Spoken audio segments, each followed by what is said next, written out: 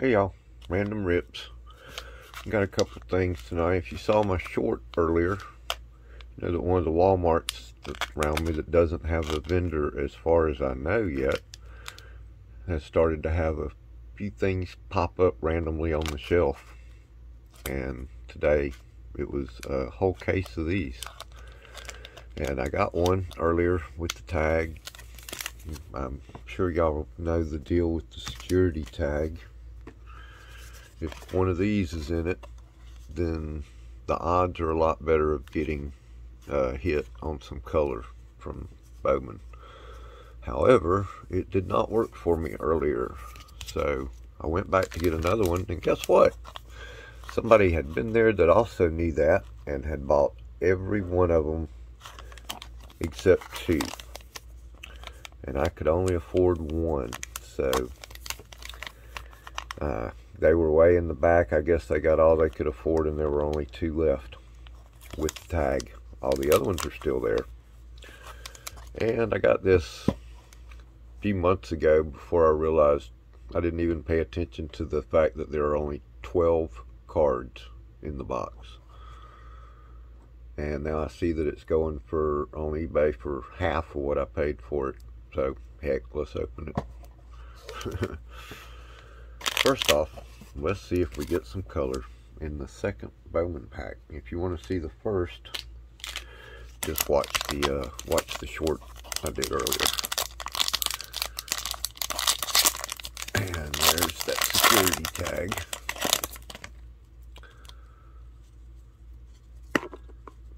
And everything they seem to be slipping on the shelf at the Walmart is older stock, like this. You know, 22 Bowman came out almost a year ago. See some of this, the Vets, Paul Goldsmith, Bowman, Mountcastle. And here's our Bowman 3D Henry Davis. I think he was the #1 draft pick, but it doesn't seem to reflect that in his values, huh? Hunter Green, I've heard good things about him. We'll see. Alright, I don't see any color back there, so who knows. I know it worked for me when we first heard about it back a year ago. Marcelo Meyer. Khalil Watson, he's one of the ones you look for. Warming Barnable, I believe he has worked out to be pretty good. And our Chromes, Jason Dominguez, Louis Verdugo, Triana, and Pacheco. Well, didn't really do very good by that pack either. So, I hope they had about as good a luck as I did, whoever bought the packs up. At least I got an O'Neal Cruz out of that first one. Not a chrome, though. Alright, let's see what we can get in the $2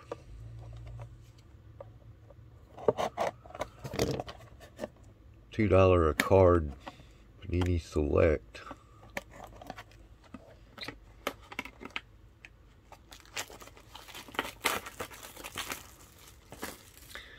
I think we get, says a hollow parallel and 3 Blaster exclusive scope parallels.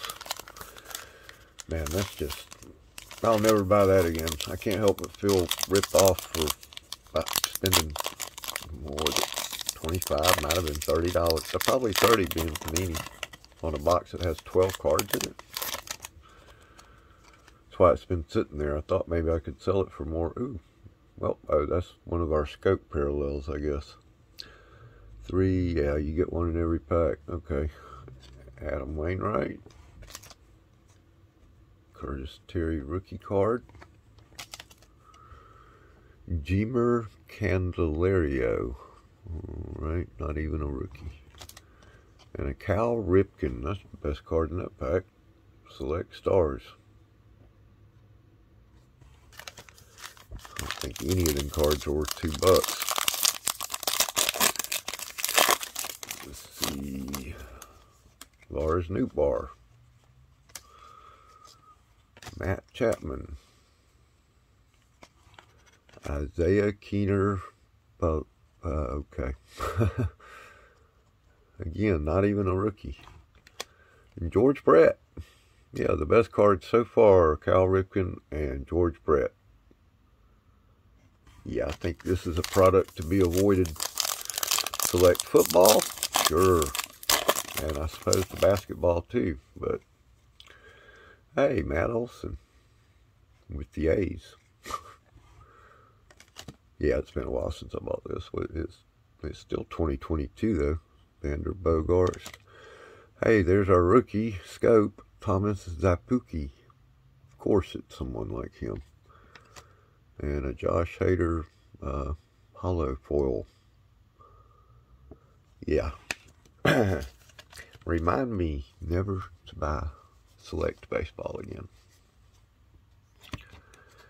Well, guys, that was not really near as much fun as I was hoping it would be. Maybe things will get better around here. We'll see. Y'all like, subscribe, keep me in business, and come on back and check out what tomorrow brings.